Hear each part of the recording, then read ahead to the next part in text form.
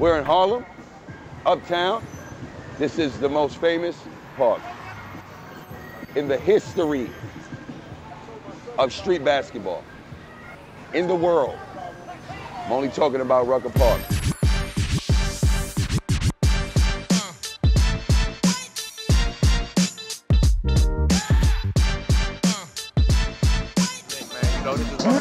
To me, this is my NBA, right? I ain't in the league, but when I come here, this is my NBA. You know what it is. This is Harlem, New York. It's the mecca of street basketball. This is what we do. This is what we love. This is where you got your name. Streetball culture is the essence, man. Streetball culture brings you everything you want in growing up in the inner city in New York. I gotta find a spot up the front. All right, so you got Joe, you got Nate Archibald. On the back, I got Allen Houston, I got Larry Johnson, John Starks. Right on. All right. We're in Manhattan right now. We're going to West 4th Street. The Cage, baby. I think this is the second most famous streetball park in New York City. Just in terms of atmosphere, people. It's in the middle of the city, so people after work just hang on the gate.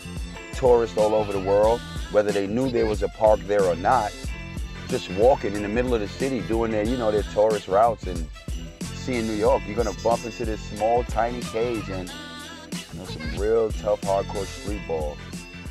Cage, West 4th, and the man behind the cage.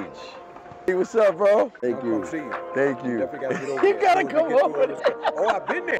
I already know. How important is street ball culture to you? Well, it kept me out of trouble. I got to that corner and heard all the noise. I walked in the park.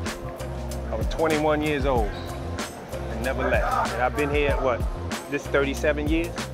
Street ball is basketball at its purest form. For the players who didn't reach their full potential and you come back home and you still got a place to play, that's your NBA. But you know what? Enough of West 4th. We're gonna get out of here. Orchard Beach, BX, Hoops in the Sun.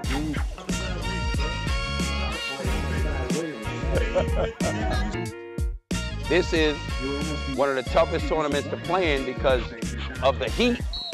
Get to the X. All starts and ends in the X.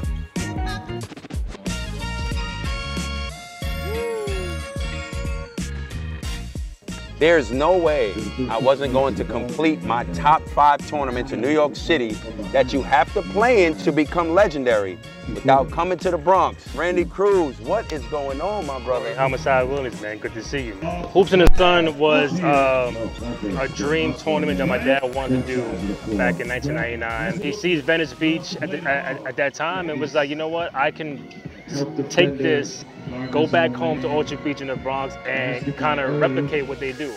We from the X, man, you know what I'm saying? So at the end of the day, you don't know what the X is, it's the Bronx. To have something that I know I could be proud of in the Bronx, where the major names have to come play here and dominate to create their reputation, it means a lot. It's like, yo, you ain't doing it up here. In the sun, this sun is crazy. Yo, this sun will deter you from coming to play in this tournament. Because it will wear you down, man. My brother, My man. Love you, bro. Thank you. Number love. Yes, sir. Already.